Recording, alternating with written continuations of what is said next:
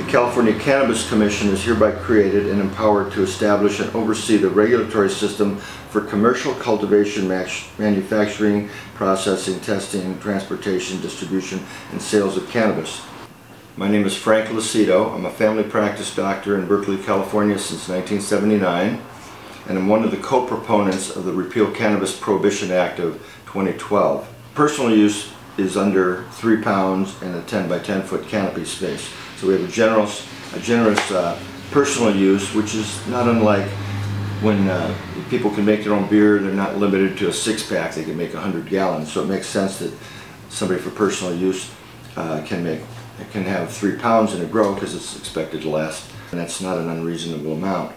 And sales will be regulated. Again, it's just adults 19 and over. And the reason we came up with 19 is it keeps it out of high school, and it still sends the message that it's safer than alcohol. This initiative would repeal all criminal prohibitions on cannabis-related conduct for adults 19 and over.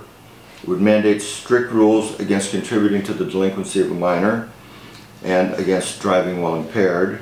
It maintains the medical rights for patients and invests the newly created California Cannabis Commission with the commercial regulation of cannabis. It will also save more or less about $1 billion on law enforcement, incarceration, etc., and allow the California Cannabis Commission to tax commercial use of cannabis. I still practice family medicine, again since 1979, and I will continue to do this even after cannabis is legalized for adults. Half of my practice is medical cannabis evaluations and half is primary care, and it's not in my financial interest for this to become legalized, but it's still the appropriate thing to do.